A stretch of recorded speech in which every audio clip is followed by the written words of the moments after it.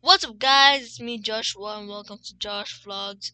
Today I'm going to show you how to fix .dll files missing using commands in command prompt.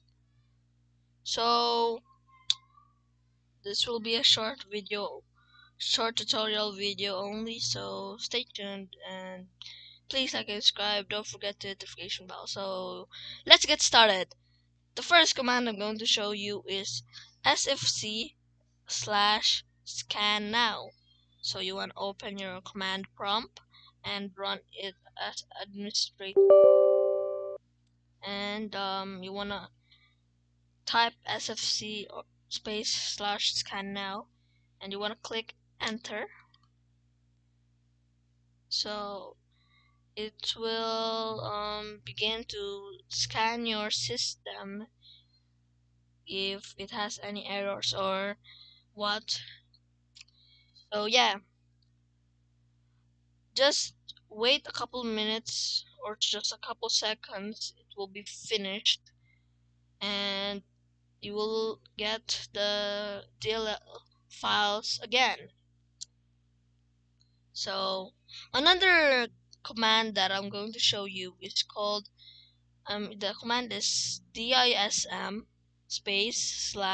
/online /cleanup image, and yeah, so you wanna run it as a start a command prompt and you wanna paste it.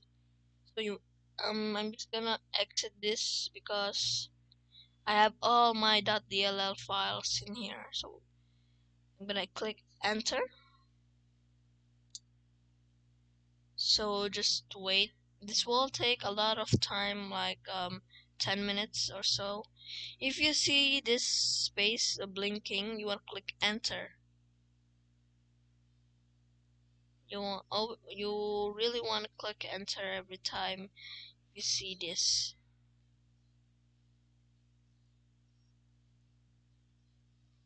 So yeah, thank you for watching this short tutorial. I'm going to put the commands in the description below so you don't have to type it. So yeah, thank you for watching guys. Please like and subscribe. Don't forget the notification bell so you won't miss any of my vlogs. Upcoming vlog is is a secret. So yeah, bye guys. See you next in my